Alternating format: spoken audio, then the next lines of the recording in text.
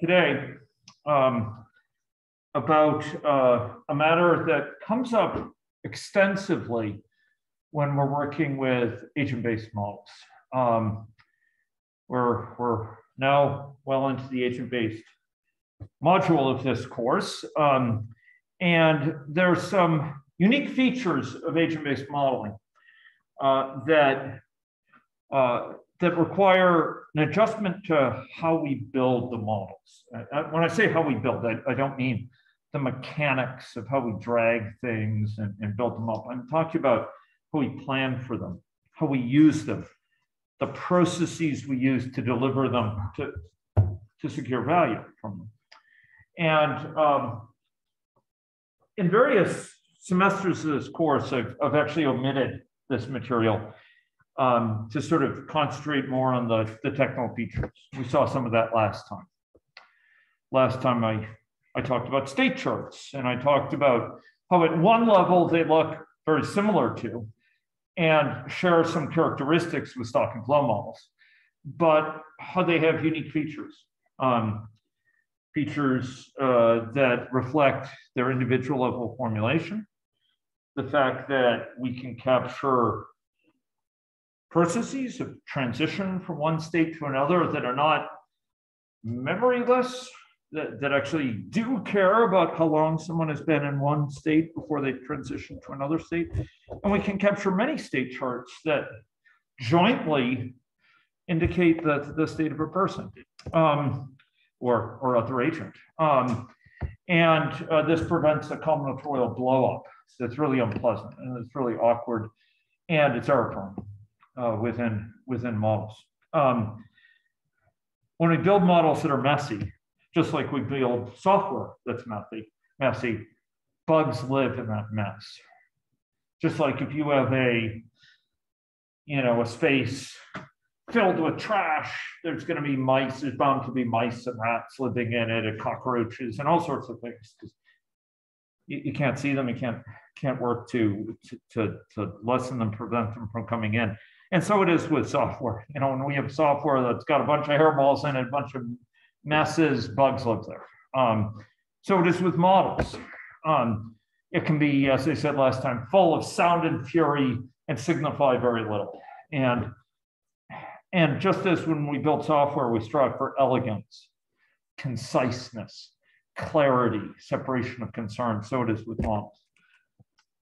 But this time we're going to be talking some about the modeling process. And I'm going to share my screen and walk you through some slides about this. Oh, no, I don't want to end this.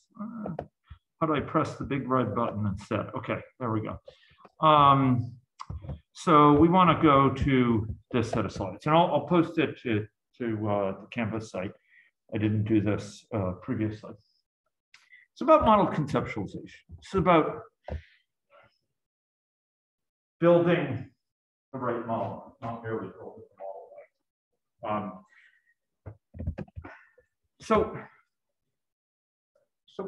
agent-based models, as I've articulated, seek to capture structure in the world through this lens of agent-agent interaction and agent-environment interaction. We have these individual agents that are evolving, and often with agent-based modeling, one of the defining interests is how they interact with each other and how that gives rise to emergent behavior. Some people call them bottom-up models. I prefer to say upwards-facing models. We specify often model at kind of a lower level, and it bubbles up to emergent behavior at a high level. So we see patterns emerge at a high level of the number of agents infected over time, or the distribution of our space where agents are infected. And those come from many, many interactions of agents at a very micro level. So we see meso or macro level phenomena that follow up from that. And so I like to call them upward facing. And they can vary from these very stylized models that capture just the bare essence of a situation to really ones that are richly grounded, like our models of COVID-19. And we had talked about like how these models basically involve one or more populations composed of individual agents in the model, each characterizing parameters. These are assumptions about those agents that don't change. It may be something like their ethnicity, or maybe something about, whether they were, what was their birth weight, at some point. Their state, this is their evolving situation, whether, their current age or their smoking status, whether they're infected or not, et cetera. It can also involve relational things like their networks to each other, actions for changing that state, and rules under which those apply, and that's a mode of interaction. And we have time horizons in initial state. But this takes place in a process. And agent-based modeling goes through this process shown here. And as is shown from these loops, it's an iterative process. We start early and we progress along here. And often we go back and we re-examine things because models are learning tools, and we go back and we re-examine our assumptions. Because later stages, maybe it just won't calibrate properly. And so we go back and we go back to the model formulation stage, or we go back to the model mapping stage, or what have you. Now, with agent-based models, they have an amazing flexibility of generality. Agent-based models stand out among the modeling processes we're talking about for having this kind of broad repertoire associated with them. Stock and flow models, you have limited grammar to describe stock and flow models. You have limited number of building blocks. You're kind of constrained by the nature of it to what you can describe effectively. With agent-based models, we have this amazing ability to put together arbitrarily rich structures. And this is an asset, but it's a liability. It's a risk as well. It's very easy to add these deep levels of detail. You're not going to. This is the risk, and you can get yourself spending massive amounts of time adding it in ways that shortchange your project. Does anyone know the term opportunity cost in here? What is an opportunity cost? Like if I say there's a high opportunity cost associated with adding lots of levels of detail to a model, what do I mean by that? There's an opportunity cost. Anyone remember? Yeah. Is it the name cost? again? Oh, Tenet. Yes, thanks. Sure. Is it the cost of choosing one option over another? Yeah. So the very fact that I choose one option means I'm not choosing another. In fact, I'm told, I'm no Latin scholar, but I'm told the word decide in Latin comes from the root means to cut off. Just like you talk about insecticiding or adulticiding or infanticizing or what have you. Side means, I think, to cut off, and that's what I'm told. And so you're cutting off certain other options. By choosing one, you're not doing another. And therefore, you have to balance that. When you choose to do one thing, you have to be conscious of the fact, look, I have limited time. I have limited budget. And if I'm going to go down this direction, I'm not going to go down that direction. So, it's easy to add things, but what you don't see is what's the cost of adding them in terms of what that's excluding. Okay? This is an important notion of opportunity cost. And the issue is the flexibility of agent-based models is so great, you can just throw more and more things in there, add the kitchen sink, without being clear what that cost is. You don't see the cost put in front of you, but it's there. And often it can take much longer to have bring that model to deliver value than if you had gone down another road. So, when you're considering agent-based models, there's a lot of questions that you have to consider very carefully up front. What agent types do we involve? How are we going to characterize the person-to-person interaction? How much heterogeneity we want to capture. What do I mean by heterogeneity? Just as a sanity check. When I say heterogeneity, what am I talking about? Yes, Teresa.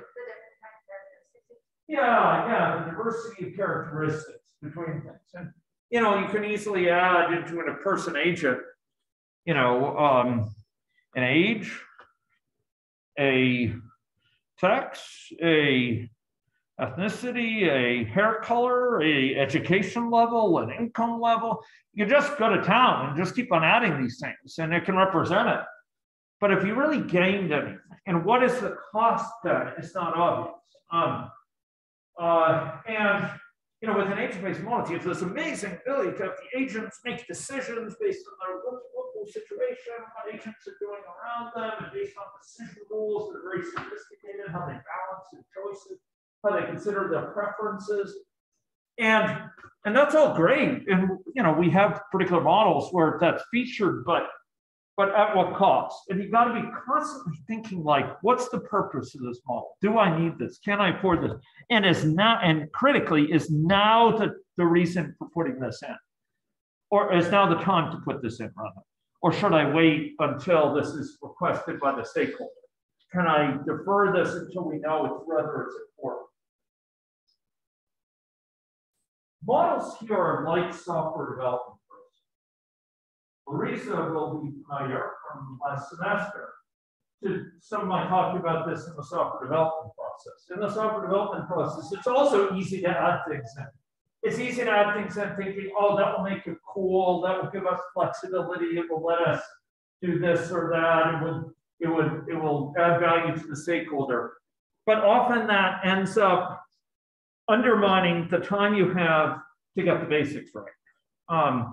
And to really make a high quality program, bring it to fruition at a smaller level, minimal viable product. So, you know, here we have to exercise the same sort of restraint.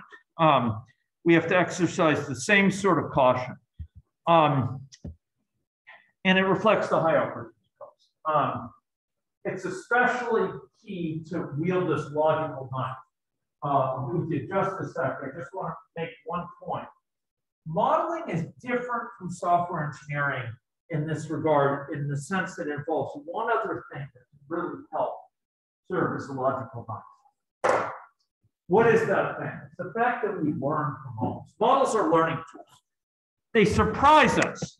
We build this model, we think, oh, we're going to need all this structure to explain some behavior we see in the world, like oscillations. Then we find, oh my God, you know, if I just have these two things, I can see that.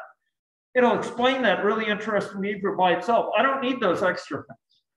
Sometimes often we learn from models because the behavior is different than we think. It refines our thinking. And by refining our thinking, we may think we really don't need all that extra stuff. We'll go this other direction. We'll get more detailed about X and Y instead of putting it A, B, C, D, E all the way to Z. We'll just focus on these couple of areas. And with software engineering, that's less of a big issue. But as it turns out, there will be some overlaps in learning from the stakeholder. We'll talk about it in just a minute. Yeah, Risa.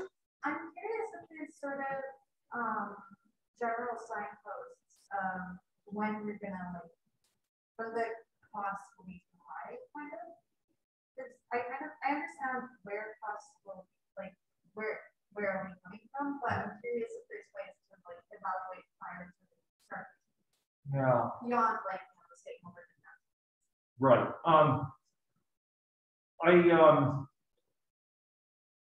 Part of it is the models differ so much from each other. It's a little bit hard to create a general rubric.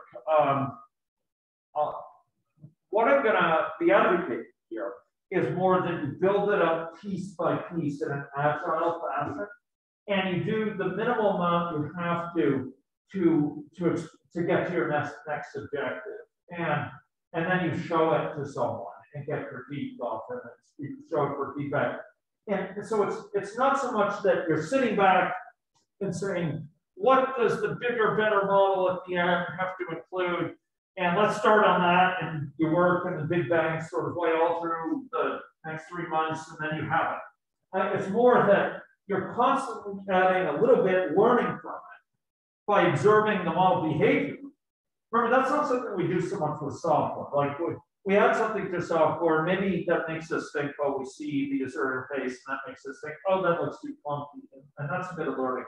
But what's different with modeling is we get surprised by the behavior. We say, just those couple of things can lead to this kind of curious behavior come out that I see in real world data. Wow, I didn't realize that. Maybe we don't need anything more. That's the difference with modeling. It's always teaching us lessons.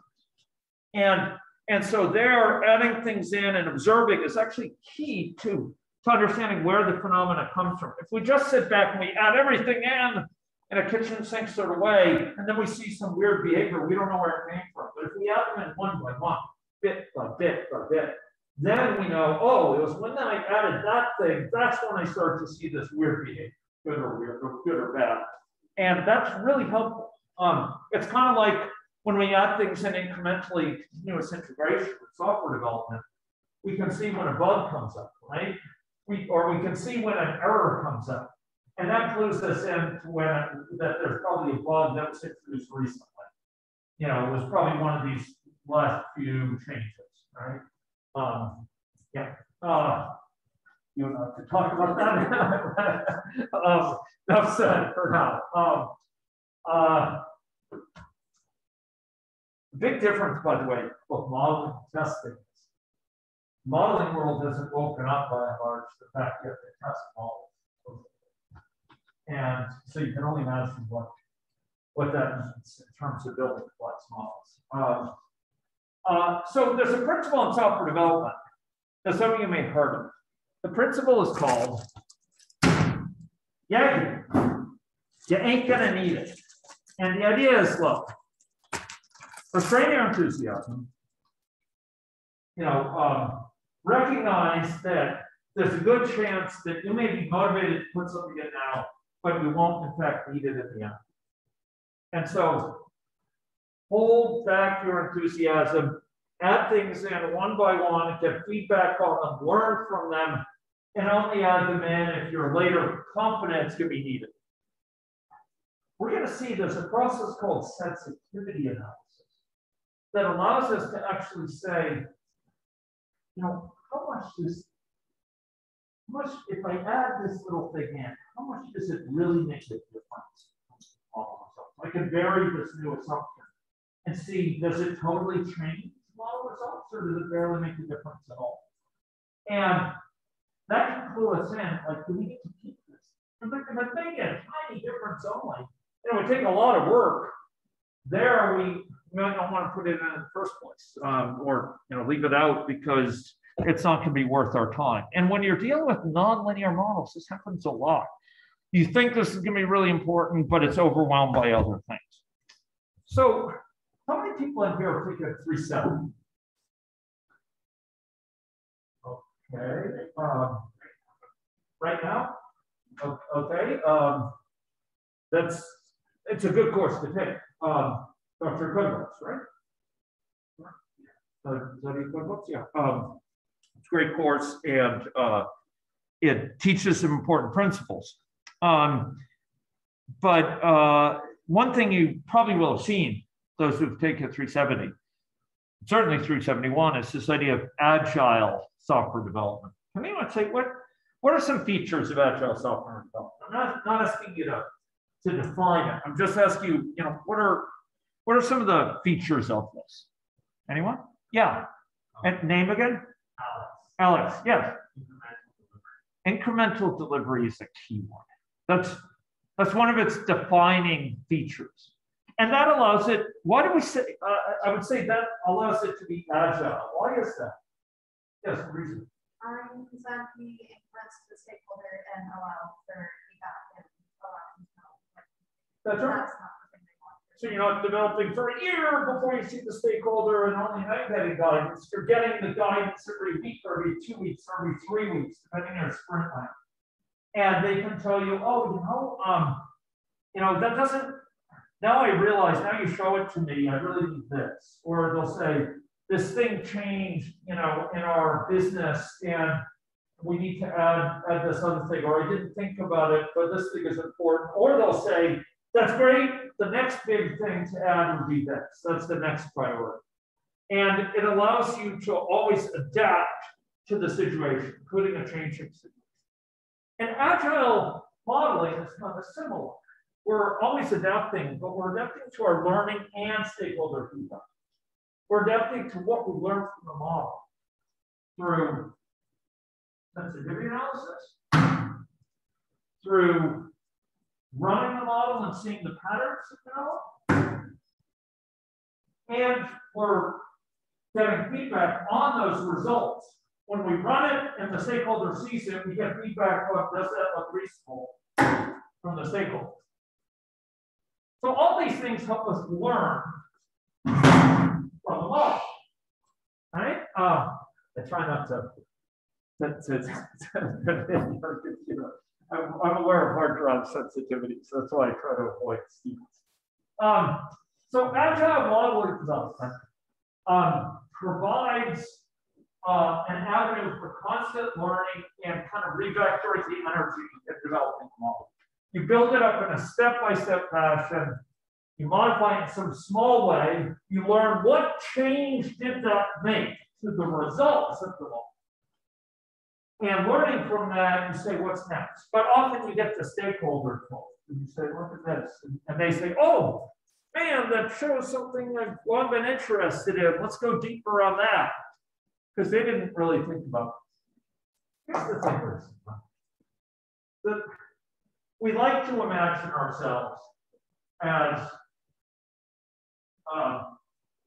rational actors that can think things all out well ahead of time. But often in software development, it isn't until we stand in front of something, that we see something in front of us, like an app interface, or at least a mocked up one, that we really start to get a sense of our needs.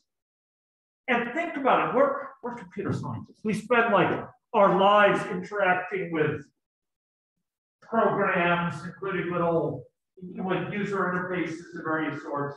And we actually have an advantage because we're constantly immersed in that and imagining what this could look like.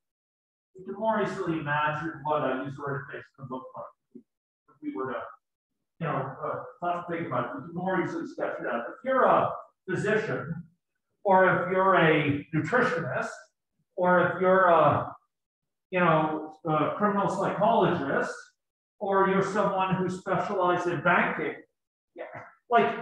it's harder for you to envision what a user interface looks like. And you need to see it sometimes to really give informed understanding. That's what a lot of computer people don't understand. They think you can go and sort of ask what are your needs and ask them verbally to imagine this and they can imagine. No, often they need to see it. That's why we do mock-ups. That's why we do storyboards. That's why we do quick spike prototypes and demos and so on, and software engineering. In modeling, there's a lot of things we don't understand about what a model will look like until we can build it. That's true. But what's always the case, or virtually always the case, for any nonlinear model, we don't know what its behavior will be until we build it. We have to build it to a distance. Those models we built together in class, remotely, and so on, I can kind of guess what the behavior looks like, but there's constant surprises, even though I've been working with those for decades. So with agile model development, you modify it and you observe that behavior, and that clues you into your priorities. Often you're comparing what was the behavior before this change and after the change. That clues you in if you might have a problem, right? Sometimes you disable the changes, like you set the parameter to 0 for maybe your change is adding waning of immunity. Remember that? Remember waning of immunity, Luke? Like to see more nodding heads in the room, but not from lack of sleep. Here's an SIR model, right? Maybe the folks online can see this too. And maybe your change for this what happened, okay? In June 2020, we were working with Laloche Clearwater, northern Saskatchewan, to fight the outbreak there. And someone asked, what would the impact be in terms of the interventions that are being considered, in terms of the policies that are being considered here. What would the intervention be like if people could lose immunity? Would that change what the recommendations are? We said, oh, well, we could go add that and check. And so you imagine extending your model so you have people lose immunity, right? You could add this, and then you could run the model and compare it with the earlier one. You could add this waning immunity. But often we add it, and there's a parameter for like speed of waning immunity, you know, the rate with which immunity is lost per day. Maybe you set that to 0, and you just make sure it's the same behavior as before. So you do kind of a sanity check. Is the behavior, if this is set to 0, the same as before? If not, I have a bug somewhere. But if it is, that accords with my understanding, and then I actually examine, you know, non-zero values of it. So this would be an assumption version. So these incremental versions are often demonstrated to stakeholders. We run them in front of them. We show them. We often build them with stakeholders online. And so incremental development here offers huge benefits. Those who have taken 371, this will be like, you know, something you've seen before. Those who have taken 370 will probably recall this. But, you know, for modeling, there's some twists. You have a greater understanding where patterns come from. Like that weird behavior we see, where we saw a cycle, an oscillation, or where we see it, you know, jump suddenly from this situation to that one, that only came in when I made a certain change. So, we can, through incremental development, adding things bit by bit, getting feedback, and learning from it, we can change direction anytime. That's what it's agile. We can get feedback from the stakeholders at these points and get a new prioritization. What to do next? What do we add in next? You can get greater clarity and prioritization. You can, because you're only adding bit by bit, you can cut it off at any point. Say that's enough. We've added enough. You know, this is all the time we have. Let's go with this model. Write it out. We'll help you. Do the analysis for the next stream of this one. You can find bugs more quickly because you've only changed one thing or two things between the versions. So you can, if you start seeing a bug, you can know, oh, it must have come in through this change, right? And you can get enhanced stakeholder confidence. If they're always seeing the model come along that's sort of advanced, you develop confidence on their part that this is making progress. And it improves morale of the whole team in good ways.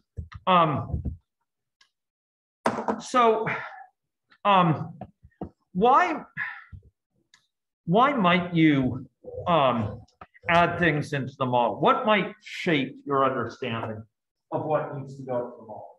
This slide was originally created for people from a different background, but it kind of makes sense. I'll try to translate it to you. One thing is, like, if you want to investigate certain what-if questions, that's what this one is really about. It's really, if you want to ask certain what-if questions, you need the ability to do that. Let's suppose you want to know, maybe you have a model that is simulating the spread of HIV/AIDS among people within Saskatchewan, and you want to investigate how much would it help to have a because a lot of it's spread by needle sharing. If we were to have a needle exchange and give out free needles, or suppose we were to have, you know, free testing for HIV available for, you know, very readily through these kits that are distributed. If we want to do that, we need some way of representing that in the model, how that has effects. So we need to represent needle sharing. We need to represent testing. I mean, that's kind of a basic thing, but like if you want to ask a what-if question, you need enough mechanisms in the model to represent the what-if question. So that will push you towards certain things being in the model. If there's data that you want to compare the model result with, that you want to put into the model as assumptions, the model needs to have something comparable to that data. So it needs to have something that can be compared. If there's kind of a theory in terms of how things work in a certain model, you would need to be able to represent in the model. If there are certain types of heterogeneity you need to capture. In general, there's this, and I have I think a slide on this coming up. There's a certain division that you can walk through to think through what's in the model. But one of the most basic things is something that I talked about at the very first substantive lecture I did. And what is that thing? That thing is this division between, with respect to three, this is a division, a classification of how much we represent certain factors in the model and in what way. And there's three divisions. One thing is things that are just ignored. They're not in the model. And often we consciously put these aside. There's a lot of things we don't think about, but there's certain things we think about and say, not right now. That's not in the model. Another thing would be things that are in the model, but in a fixed way. We just put in an assumption. The contract rate is an example. We may say it's fixed. When I say fixed, I mean as a constant value. It doesn't change over time. But then there are some things that are endogenous. What do I mean by an endogenous thing? I mentioned this before. Yes. Things that are out of the model itself. Exactly. It's generated by the model. Exogenous things are things that are in the model, but we tell the model. And endogenous things are things the model tells us. We don't tell the model, do this, do that. It's telling us the number of infected people over time, right? Like that comes out of the model as a result of our assumptions, right? In an SIR model, all we told it was the number of people to start with in the I stock, right? The number of people initially here. And after that, it evolved in its own way according to the model dynamics, right? That's an endogenous thing, the number of people infected. Number recovered is endogenous. S is endogenous here. The number of people flying from here to here or here to here, waiting in community, etc. Those are all endogenous factors. But there are some exogenous factors, like the rate at which immunity wanes, or the contact rate C, or the chance for discordant contact of transmission data, the mean length of time you spend infectious, etc. I'll call it tau, as I did in some slides. Those are all exogenous things. They're in the model, but they're represented in a fixed way. So in an agent-based model, it helps to, when you're thinking about what's in the model, think through what are these divisions within the model. What are the divisions we see? What's in what category? And don't be embarrassed that endogenous might start small. Exogenous might start small but a bit larger, and then ignore it. So why might you include something? What are the compelling reasons to include it? I have that slide on it, but I think this one maybe is a little bit better to understand. If you think you can't possibly capture the essential dynamics, the essential behavior you want to see, you want to put it in the model. You want to put it in the model. Certainly, there are certain things which you may say, look, we can't possibly capture this behavior we're trying to understand, explain, that we have to have in the model without this structure, right? So that's a motivation. Or you want to capture a certain type of intervention. We spoke about that earlier. Or you're concerned about how it will be affected by an intervention. You want to look at how an intervention may cause, maybe you're concerned about lockdowns that could lead to mental health, worsening of depression, because of the lockdown because of lack of social interaction. And you're concerned for older people in long-term care that if you know, if there are visitor restrictions on a long-term care facility, yes, it will lower the number of people that are getting affected, but it may also lead to loneliness among those who are present. You know, a sense of loss by those who are present because they can't see loved ones among the residents. So in that case, if you want to see how that's affected, you know, this sense of isolation by the residents of the facility, if that's a key goal of the model, you want to represent it. If you want to know something about, you know, how it affects people in lower income groups versus higher income groups, you need to affect that. If you want to compare it to data, you need something in the model that can be compared with data.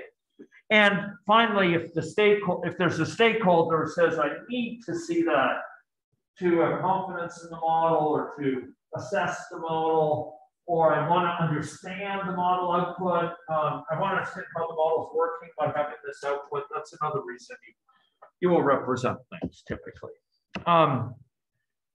Okay. So just be aware that representatives as endogens produced by the model, generated, as was said earlier, by your name again? Dorian. Motivation, generated by the model is maybe strong, but it does. And it has some benefits. Greater robustness for changes. Sometimes you can translate it to other contexts. You're not hard coding assumptions about it, etc. You have extra flexibility, but it can require more data and more work. So it can impose costs. Now I want to talk about something that that is a real difference between models. It's really important that you realize that agent-based models, just like system dynamics models and discrete event, and less discrete event models, often are built in two different areas, in two different ways.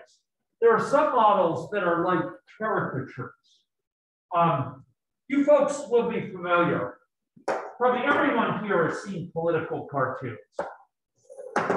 Maybe you've seen a political cartoon of certain Canadian prime ministers, Brian Mulroney. For example, which will exaggerate certain facial features of him. Or you'll see Justin Trudeau depicted in a cartoon, or you'll see, I don't know, maybe it will be, you know, Andrew Scheer or what have you. Some political figures. And, you know, it's a caricature, right? So it's not using a photo. It's not a perfect depiction. Instead, it brings out certain features that are recognizable, right? So maybe Donald Trump's hair is orange and it's like glowingly orange, right? And that's not an actual depiction of what he looks like, but it brings out kind of a certain feature of the situation that exaggerates it, right? And there's a set of models that are kind of like that. They just focus on one feature or a small number of features. And they're not meant to be an exact representation of the world any more than, you know, a depiction of Brian Mulroney's chin is meant to be a depiction of the world, of his exact appearance. But these are what are called theory building models. They help us think through the issues and how they contribute to the results. On the far side are what I like to call theory explication models, where you have a theory and it's pretty advanced theory already. You've kind of thought through how the system works and you just want to know, you know, like how will it behave with very particular assumptions on parameters. So this is an example of a stylized model. And for those who have any logic up, I'd invite you to follow along if you'd like to. This model. So this is called the Schelling segregation model. And its name reflects two things. One, it was created by Nobel Prize winner Thomas Schelling. He was a Nobel Prize winning economist. And one of the things that he studied was the emergence of segregation. He was very interested in these distressing patterns whereby in major US cities, Detroit or LA or Los Angeles or Chicago or Boston or what have you, Atlanta, there would be these big areas that would be largely inhabited only by, and the two groups you mostly look at were white and people of color. And they'd be in two different groups. You know, big areas that would be very heavily just one. And there's a lot of commentary on this, on reasons for this. And people had identified all sorts of discriminatory practices that could give rise to this. And there's literally half a dozen to a dozen of these that I could probably list off. Discriminatory lending practices from businesses, residential steering, where a real estate agent, has an African-American person seeking a home and they steer them towards the African-American section because they assume they'll be more comfortable there, or because they think they won't be welcome in the white section of town. Or, there may be disparities in income and that leads to them to live in different areas. There's many types of reasons that sociologists have identified that might be right for why we see these big patterns of segregation. But Thomas Schelling was not interested in just kind of laundry lists of these things. He was wondering, what we needed to explain this. Could this result from something simpler yet? Like small differences in preferences. So if you go to any logic here, and I will do it on my computer, and you don't have to follow along, although you're welcome to do so here. Let's call up. No, that's not the right one. Okay, here it is. Okay, sorry. And you go up to help, and you go to example models, and you can scroll down here. And you'll find a Schelling segregation. Here you go, okay? Schelling segregation. And the Schelling segregation model is on a board. You can see there's kind of this board of this grid, this set of grid cells. It's tessellated into squares. So we have this entire space and it's divided up to mutually exclusive, collectively exhaustive squares. And a given square at any time is either empty or it's occupied by a red individual or a black individual.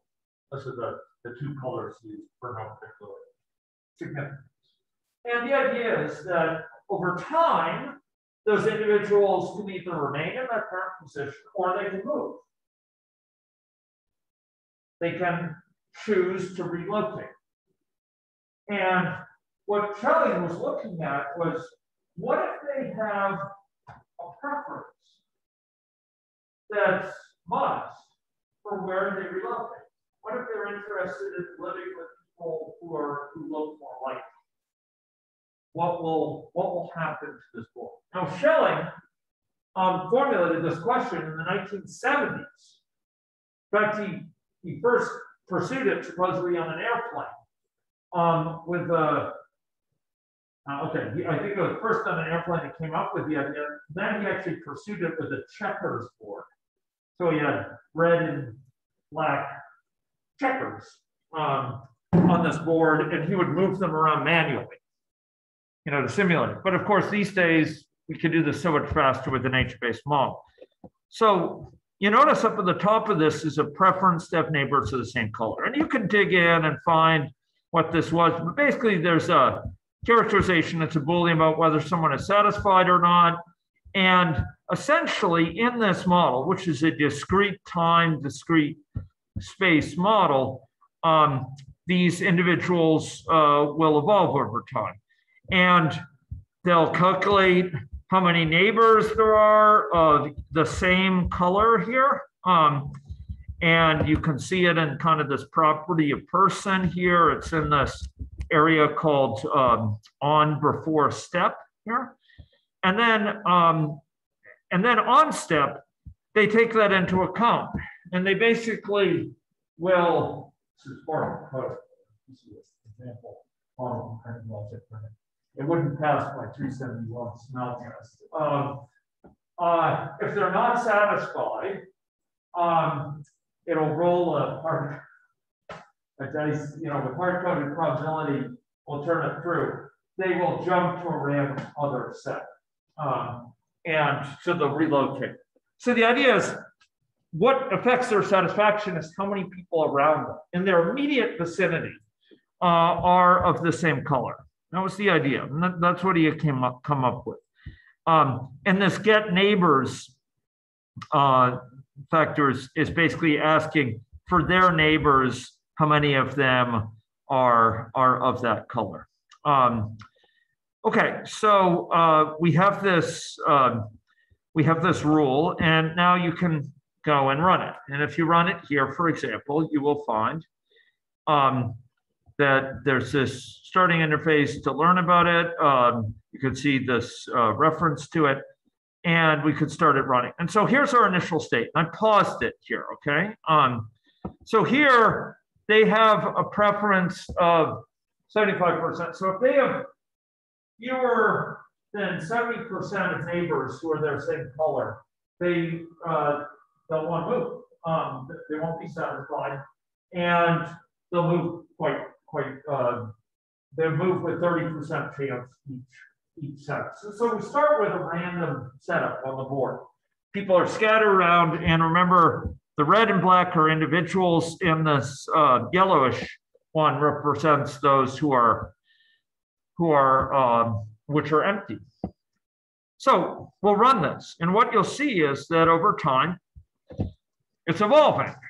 People are moving, and they're moving in line with their preferences. And what you'll see is if you speed it up a bit, what comes out of it is a little bit shocking, right? I mean, it's these large patterns of people of the same color that are formed.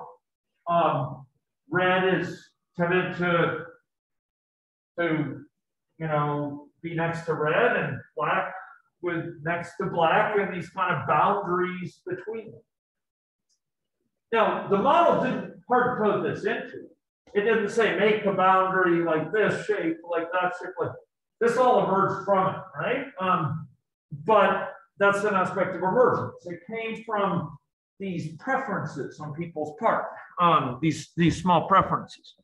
And if you go and you alter the assumptions about this model, and I'm going to go back to kind of a normal speed here, or start it kind of slow, and I'll go here, and I'm going to pull this down. Let's suppose they're happy as long as there's 30% of those around them. And we could run this forward, and once again, so what this is saying is, if as long as they have one other person around them, essentially, who is of the same color, they'll be satisfied. And here you see similar groupings come up, but they're less pronounced. They're less marked. They're less large scale. You see what I mean? Yeah. This is a sign of that even modest preferences does lead to this assortment. This is not random. This is not just uniformly random splattered all over. There's orderliness to this that comes out of it, even very small preferences. Even if they're happy as long as there's one person around them that looks similar. That's enough preference of wanting people to look like them around them that it leads to these patterns, these sort of larger patterns. It doesn't take a lot of this kind of preference, is this prejudice to sort of want to be with people like you to lead to these sizable patterns. And you could alter these. Now, what's affecting this sum is the fact you can only have so few neighbors and so on. And if you put it very high levels, you've got people just constantly searching, never being happy because they're always next to, they're either, when they move, they're either moved to a place they're happy with, but then people come in and they move again, and it leads to, in this case, non-convergence. It does not settle down. But you can get for intermediate levels there some big patterns here like this. So this is an example of a model that's a thought piece model. This is not depicting LA. It's not depicting Chicago. It's not depicting residential segregation in Detroit. It doesn't have residential steering. It doesn't have predatory loaning practices. It doesn't have discrimination on applications for housing assistance, et cetera.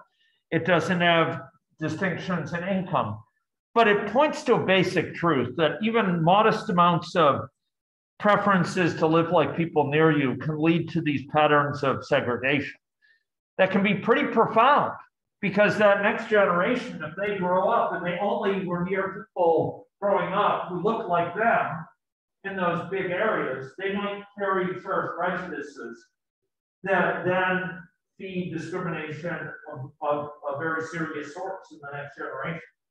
And that can come from even modest preferences. So that's an example of a stylized model. It's a thought piece model. It builds theory. And oh yeah, just these few assumptions can lead to these patterns. It's a thinking tool, right? So that's an example model like that, a model of that sort. There's another one called Conway's Game of Life. Has anyone seen this? The Game of Life? In 214, I have to know, and Cool. So can anyone say, maybe Larissa or anyone else, what does this involve? The Game of Life, we have again a grid square, a set of grid squares. This is what's called a cellular element. We have a set of grid squares, and a given grid square can either be empty or it can be occupied. In this case, there's only one sort of kind of possible organism that can live there. It's this red dot. And can you say anything? Do you remember anything, Larissa, about what happens in this Game of Life? Let's open it up while we discuss this here in any logic. But Game of Life, do you remember anything about how that evolves? It's a dynamic model, so it evolves over time. How? I know that the red squares are basically the empty squares. I think that they will go somewhere and they have another square walk away. Okay, so you've got some elements of it, and I'm just looking for this. It should be here. Let me just see. Life. I am probably just overlooking it in the order of life. A Game of Life. The Game of Life. It's under T. Okay. Here's the Game of Life, and this again is a cellular automaton. So the rule is actually, Larissa has some components of it. The rule is in a given square here. If there's an empty square, it can be colonized by a nearby living cell. We call them cells. So if there's a nearby cell, let's suppose you're dealing with this blank square right here. This one that's sitting. Well, maybe I'll do it. I'll with malice aforethought, I'll do it with this one. This cell here, this here cell, will be colonized if it, under a certain condition, if it has 3 neighbors exactly that are alive around the 8 possible neighbors, the neighbors in the north, south, east, west, and northeast, northwest, southeast, southwest. If it has exactly 3, it will in fact, there will be colonized. And so there'll be one that grows. If it's already a living cell, so that's the only condition under which this will be colonized. If it's a living cell already, if it's one of these, it will continue to live if it has either 2 or 3 neighbors. But if it has 4 or more neighbors, it will die because it's too crowded. And if it has 1 or 0 neighbors, it will die because it's not got enough social support. So that's the rule here. And that's the rule for every step of this. And each step, it goes through and figures out what the next configuration board will be, and then updates to that based on each one what the neighbors are currently. So if you run this model, you'll see evolution over time. Some of these squares will get colonized by nearby things. This square here, would this get colonized in the next time step? This one here, is this going to get colonized? No, why not? That's right. Will this one get colonized? This one right there? This here? Yes, it will. It will get colonized. Why? Because it has exactly how many neighbors? 3, exactly. Will this square, this little cell survive? No, why not? Not enough social support. That's right. So you can go run this model, and what you'll see is that died out, right? And you'll see some higher level structures here, actually. So these things have names, and these are called traffic lights. And some of these other structures include gliders. This is, I can't remember, this is a certain name for this structure. It's a known structure and it turns into this. This is a stable structure. And these things interact. And by the way, I think you can kind of mutate these things by like clicking on them, and you can get it to evolve. So I just, perturb that, and it's evolving. And over time, it's going to turn into quite a process there. And this will evolve. Now, the game of life has a special place in computer science. So this is an agent-based model. The agents are these squares. They interact with other agents. They're one of 2 states. The state evolves. These patches. And there's time flowing out. It's discrete space, not continuous space. You have these squares. You're either in this one, or you're that one, or you're that one, etc. And it's not just you're continuously wherever you are and sort of smoothly going across it. And it's discrete time. There are these kind of steps. Now, this game of life is of great interest theoretically as well, or there was. The person who invented this basic structure of cellular pollen is someone named, does anyone know who it is? Someone whose name you should know. Who is it? Anyone? Well, you would have encountered this name in other classes, I hope. But maybe it's close to Turing. It's right about that. It's right about that era. It's someone called von Neumann. Does anyone know? Does that name ring a bell at all? Neumann? Von Neumann? Where might you have heard that before? Yeah, the architecture. He created the definition of the modern computer architecture. Now, he was a mathematician who was also famous as an economist and also famous as a physicist. He was a polymath. He also did, in my mind, some quite horrible things, advancing the US hydrogen bomb program. But he defined these things called cellular automata.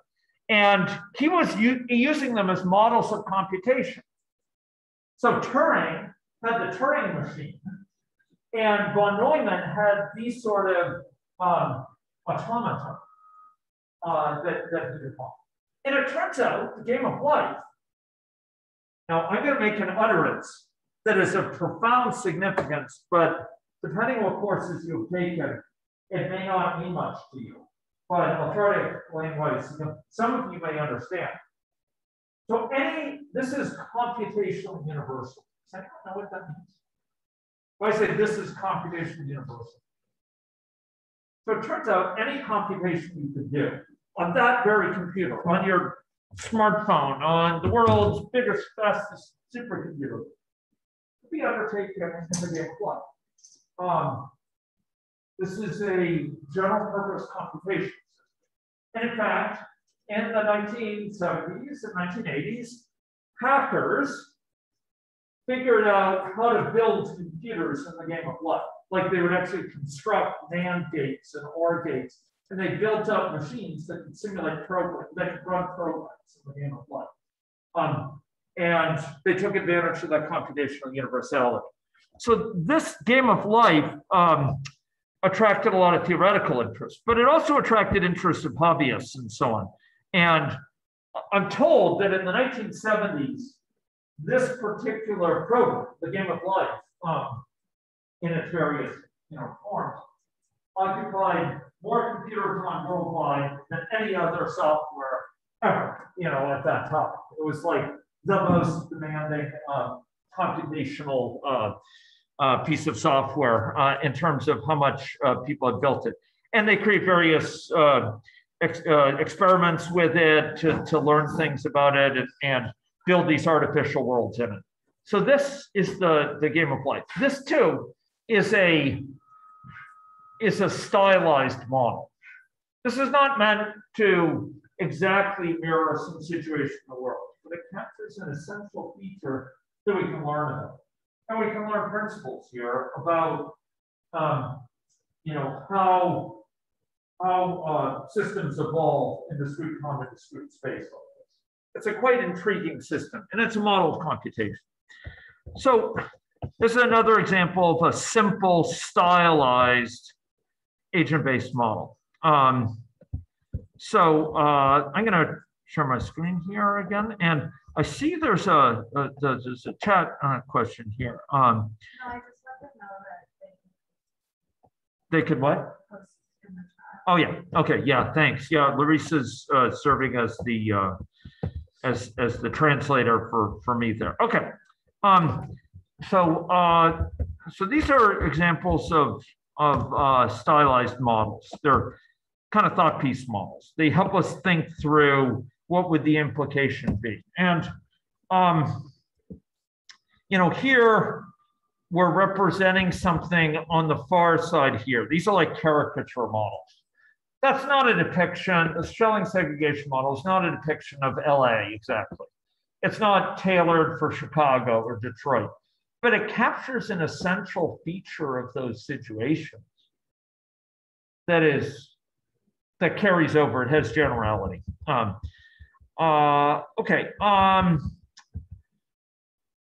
Okay. Now I want to comment a little bit. I've asked you to watch some videos on agent-based modeling that I created. Maybe some of you have watched them all. I build up a simple agent-based model. And one thing I mentioned in those videos, I want to expand on here a little bit.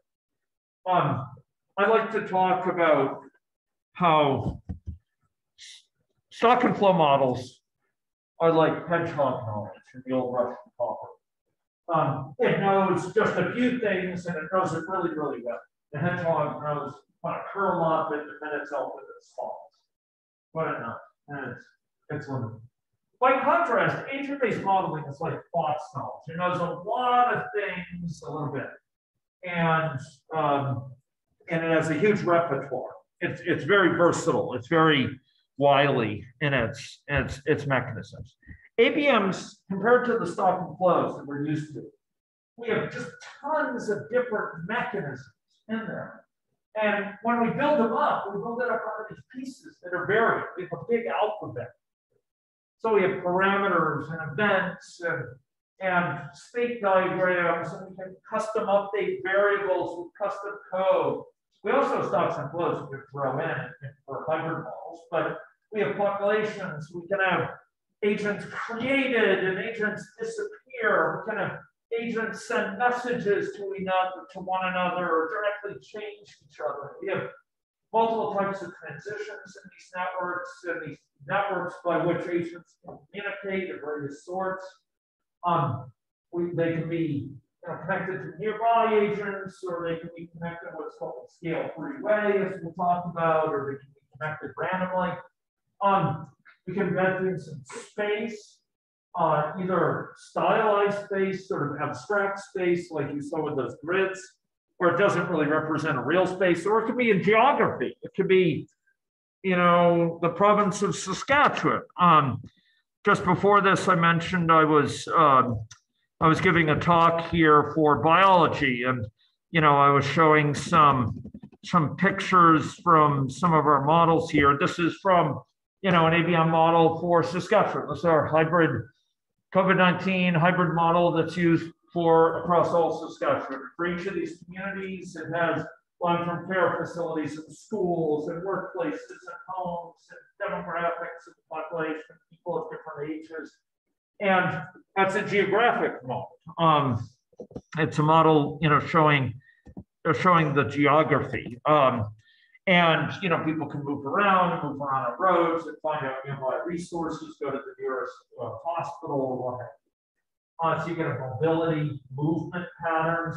They can either move in a kind of way like that Schelling segregation model, where they jump from one place to another, or they can move in a sort of more slow, even languorous way from one place to another. You can have graphical interfaces that kind of visualize this in different ways over space, over time, and data output mechanisms, and stochastics that you have to think about, the variability, and you deal with that in some ways in calibration and sensitivity. So within this context, there are these things in computer science that come up of relevance. The difference between synchronous and asynchronous communication or updates. Does anyone have a sense of what synchronous update would mean? Yeah. Synchronous update to agents. Exactly. It's sort of atomic. They both get updated at the same time. The game of life we saw, that's synchronous. They're all updated in lockstep. All updated at once. Everyone kind of figures out how the cells, every cell figures out how it's going to evolve in the next time step based on current configuration, and then boom, they all update. And then they all figure out how I'm going to update in the next step, boom, they all update. But meanwhile, we have asynchronous modes where things are going on just at their natural times, and agents are communicating, and agents get sick, and agents appear and disappear at sort of natural times. We have both mechanisms. We have communication that can be synchronous, like I immediately change this and you are asynchronous, like I send you a message and you have to handle it later. We can also have issues of subtyping. Those of you who have taken 270, I think everyone here will have taken 270. It is a pre-run. And so you will have seen subclassing at least, right? Java subclassing, or one thing is a subclass of another. Maybe not yet one of it. But it means if you have a subclass, it's also a subtype. It can be passed around as, so if you have an orange or subtype or fruit, it can be passed around as if it's a fruit. Or a student in your model is a subtype of person, it can be treated. Anything where a person can be treated, a student can be used because a student is a person, right? We have subtyping relationships in these models. So physicians are persons, but they have these added characteristics, for example, in the model.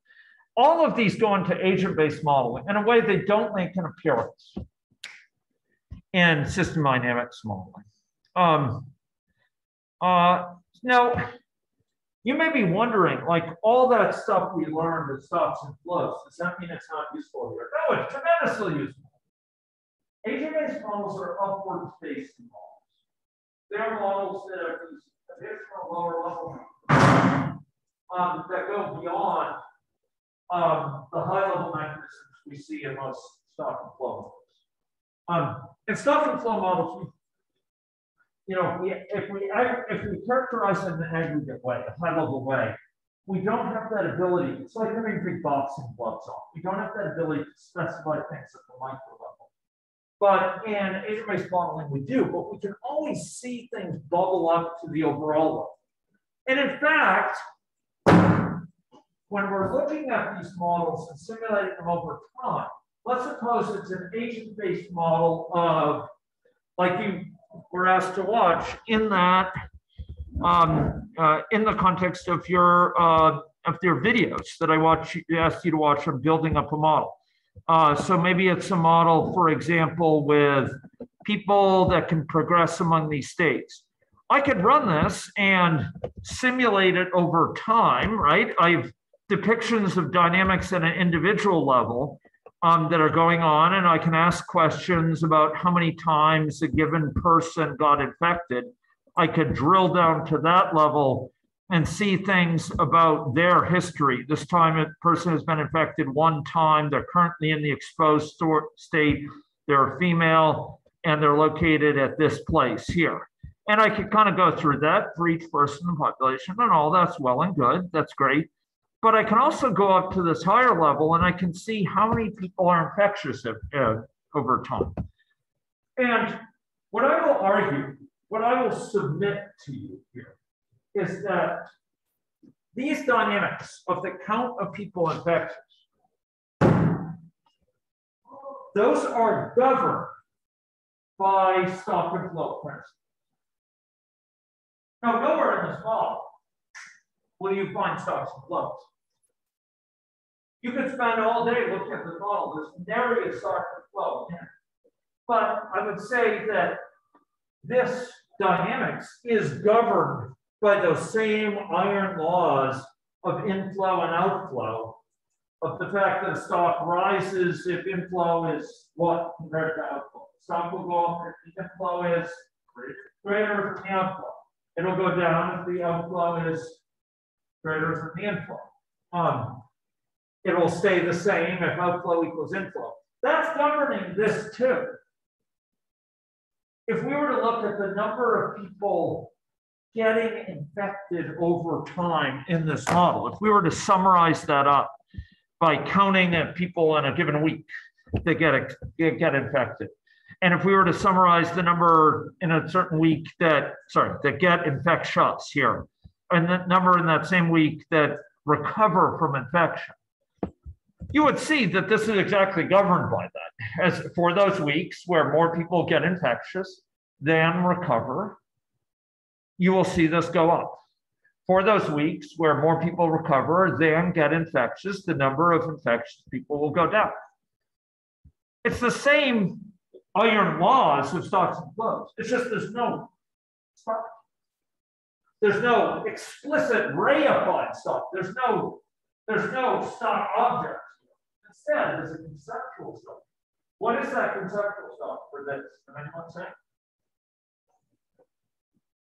The conceptual stock being shown here is, its very name is written on the lower left here. What is it?